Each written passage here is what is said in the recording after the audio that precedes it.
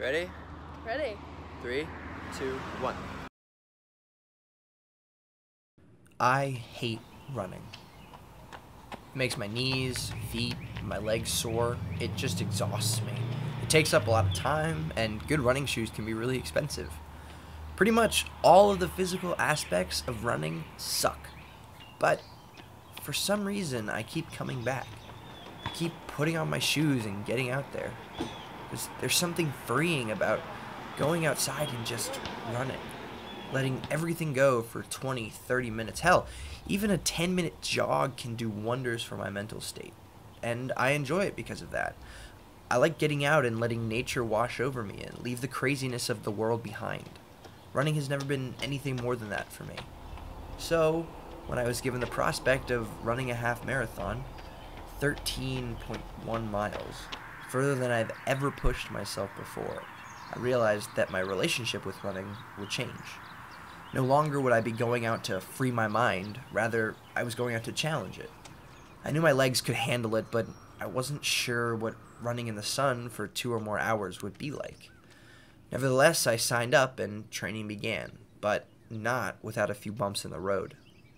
A few months before the race, I got COVID, which killed any momentum I had going to the race. I just finished working out. I can only do I think I did 15 minutes worth of a workout, and then my lungs just stopped, so that's probably a COVID symptom.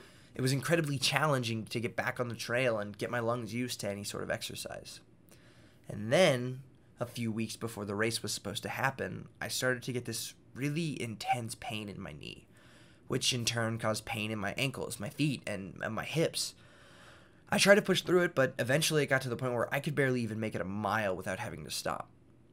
What I initially thought was going to be an entirely mental process quickly turned into one marred by physical obstacles. I went to see an orthopedic doctor to have my knee checked out, and thankfully it was nothing serious. It was just time for a new pair of shoes. So, 1 week before the race, I was lacing up my brand new, overpriced running shoes and trying my best to get back into the game. And, to my luck, the shoes helped. It took a few days for my legs to get back to normal, but everything was lining up so that I'd be ready to go by race day. Which leads us to April 19th, 2021, the day of the race. The first 7 miles were 3 miles, 4, easy. 5 miles, 6 My legs miles, felt better 7 than they miles. had in weeks. We were flying down the trail. But just after that 7-mile mark, life got a whole lot harder. 8 miles. I gotta slow down. Jackie's a friggin' beast. Oh my lord. Nothing gonna stop her. I'm tired. Mentally, I hit a major wall and slowed down to walk for a little while. After that, it was just a completely different race. The mental aspect of running had been a breeze while my legs were doing fine, but once I started to feel real exhaustion, staying mentally calm was really, really tough. Okay, that's mile 9. We're stopping here because we're trying to find somebody to get some water because we're dying. So water time. Water and Gatorade, definitely worth it. Definitely worth stopping. I just hit 11 miles. Jackie and I found a high school with a track, so we're gonna try and do the last 2 miles up here. Hopefully just 20, 25 more minutes left, and we're good. Once we got up there, I could feel the race coming to an end. I knew there was not much left. I just needed to give everything I had. 12 miles. 1 more to go. My calves are cramping so bad.